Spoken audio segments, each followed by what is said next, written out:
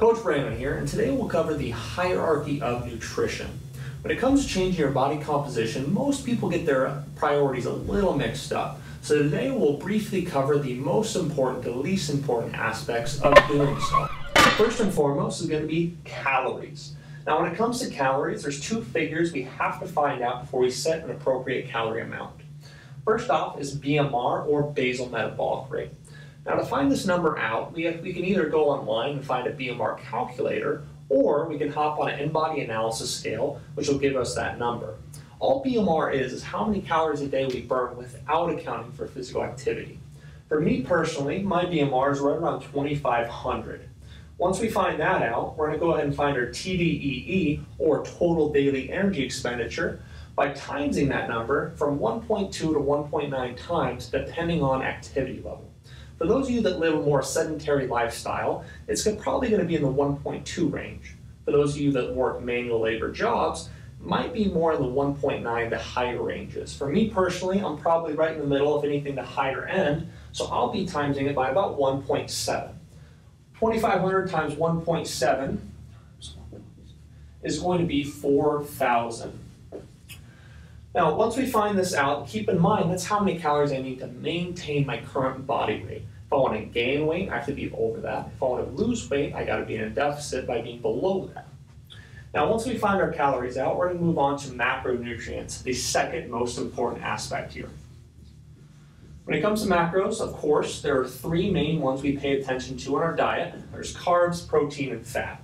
More than anything, we have to find an accurate ratio for our goals. A marathon runner is going to have a lot different macronutrient split than, say, a power lifter. But out of these three, there's one specific macronutrient we really need to pay attention to, and that's protein.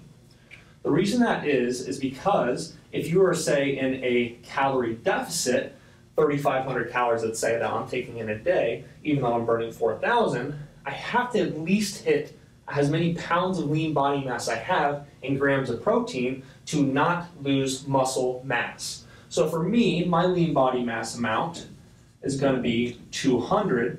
So if I don't get at least 200 grams of protein a day, I'm likely going to lose some muscle mass. It's the last thing I want. If I'm in a calorie deficit, I'm going to want most of my weight loss to be fat and not lean body mass or muscle. So once we have these two aspects figured out, the ratio and our protein amount, we're going to move on down to the third most important topic, which is micronutrients / water intake. Now when it comes to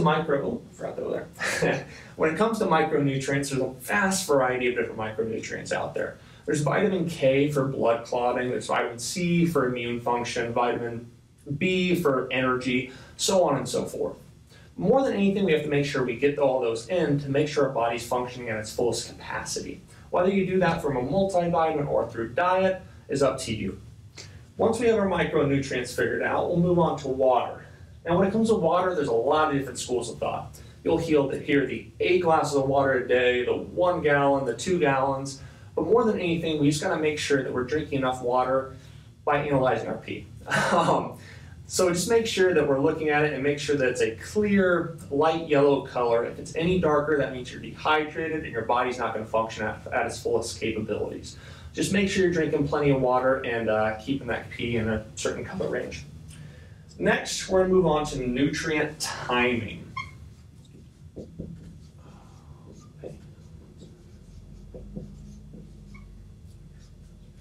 Now, when it comes to nutrient timing, there's a lot of different aspects we can cover here. The most universally used version of nutrient timing is just the anabolic window.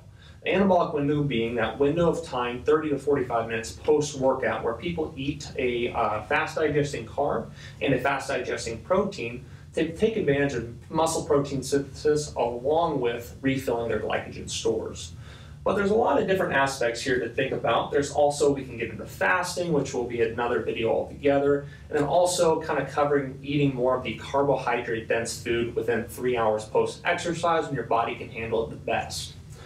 But besides that, we'll go ahead and leave nutrient timing as it is and move on to our final topic, which is supplementation. Now, when it comes to supplementation, keep in mind this lasts for a reason. It's only about 1 to 3% of the total equation, but it can come in handy if you're experiencing any kind of nutrient gaps.